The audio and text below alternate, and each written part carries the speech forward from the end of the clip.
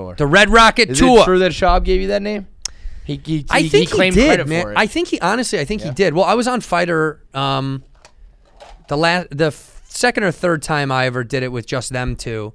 I think he was saying the Red Rocket.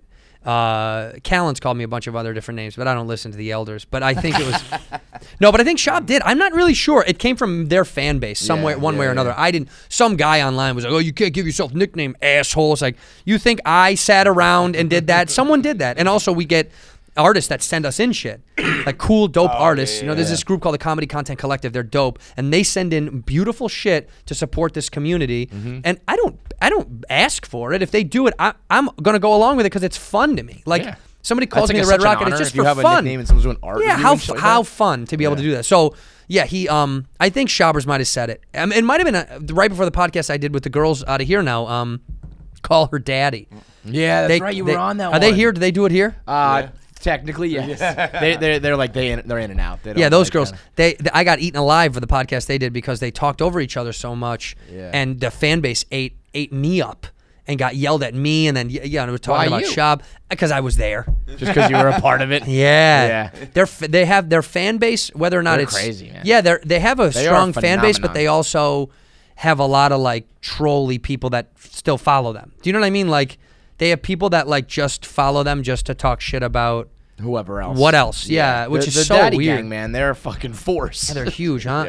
So that was before that, as I think forgot when he that did you were that on that one. That's funny. It was heavy. It was I actually wanted to kill Schaub for that. Yeah, because I was like, you could have warned me. Yeah, I mean, I don't. Well, they also, I don't know if they've done many guest appearances, so I don't know if anybody really knew kind of what they were like as guests. And so it was just like him and Schaub sitting like, what the fuck is going on here? It was wild. Yeah. And they're just like, I feel like I was on The View with fucking on Adderall. It was unbelievable. I couldn't keep up with half of the shit they were talking about. I didn't even know.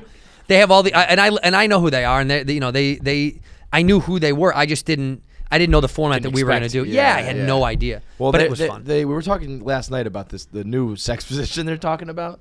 The one on what is it?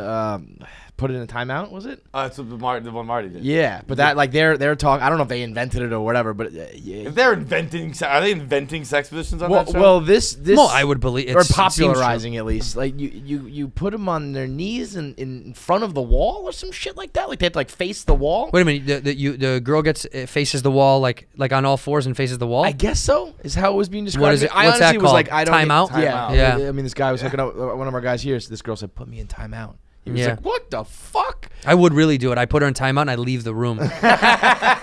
Sit. You're not. No, you don't get to go out tonight. You stay here.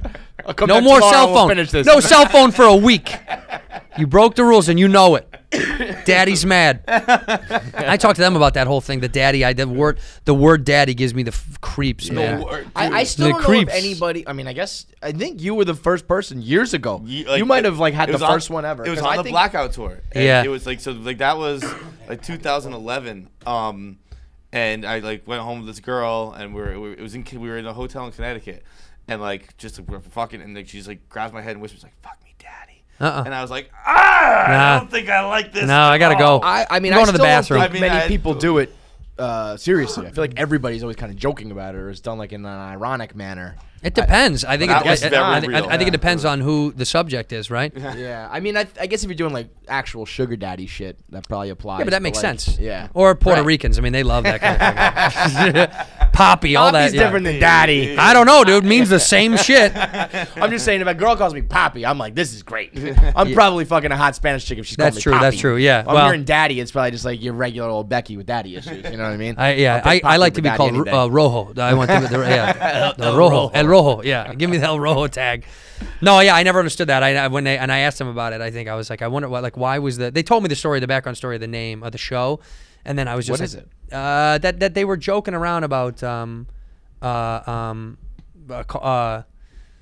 she was like, you better call her dad. Like, she came home after a one-night stand or something like that. I'm going to misquote it. I don't know. Look up their fucking show. They talk about it, I'm sure. But whatever it was like it came up naturally in conversation with one of them about calling, like, oh, call her daddy, like all that shit. And then they were saying it had double, triple meaning, but I don't think they know anyway. I think I think it just triple meaning. Getting very meta with this. I think it just made sense. I think for them they were like, this is that's so funny. right on brand, you know. Totally.